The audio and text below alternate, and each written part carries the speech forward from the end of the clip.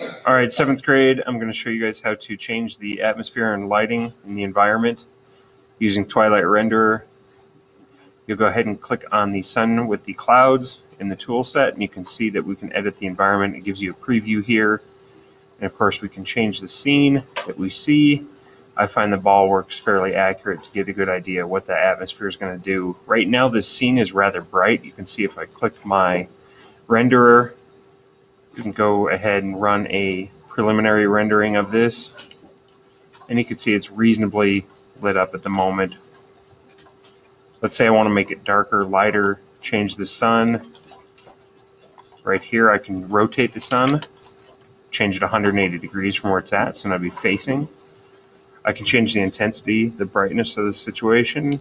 I'm going to go ahead and take that down by half, and I'll take the sun strength down by half. We'll see what difference that makes in our new preview.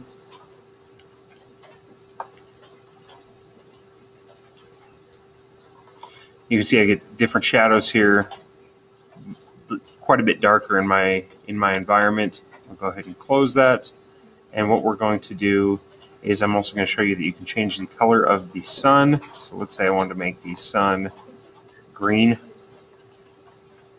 And I want to bring up the intensity again, just to see what all this looks like, to give me just a different perspective.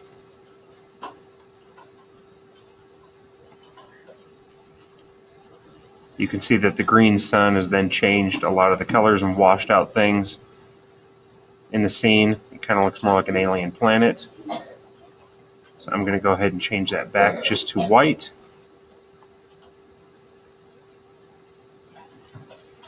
And I'm also going to show you that we can change the way the sky also works.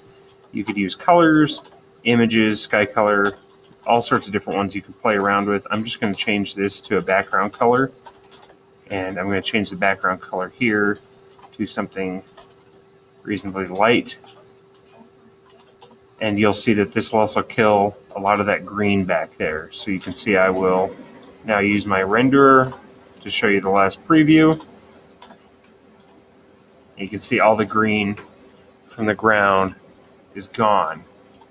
So those are some of the ways that you can change your sky, and I look forward to seeing how you guys use this in your next video.